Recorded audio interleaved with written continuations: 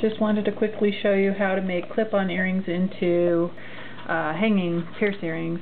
I found these cute little seahorses and thought they were adorable, but they were clip-on. So basically what you do is you unscrew the clip-on to about halfway.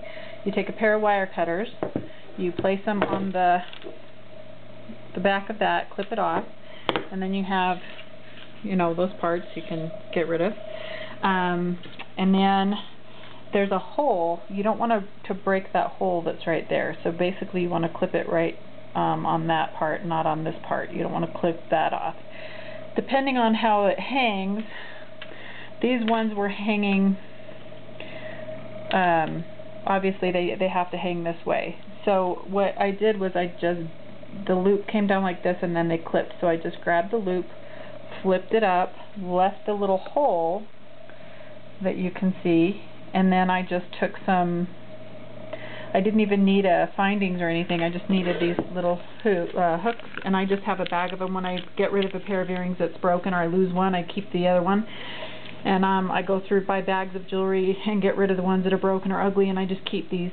And so I just find two that match, and then I just loop them through the hole.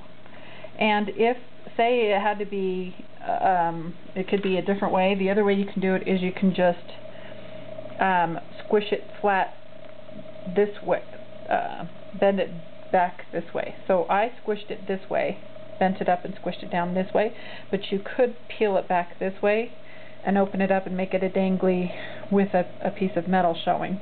So it would just be decorative with the metal up here, and then you'd hang the loop off of that. You could actually even put a gem onto this metal, adding some more beads or something, so that it could be the earring and then beads and then the hook. So that's just a quick way to make clip-on earrings into pierce earrings.